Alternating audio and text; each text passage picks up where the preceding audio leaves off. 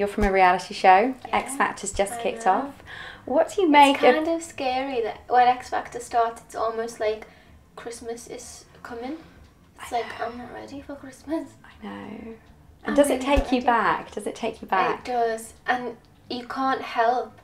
You sit and watch, and you can't help feel that that pit of that whole nervous energy that takes over with the contestants must have.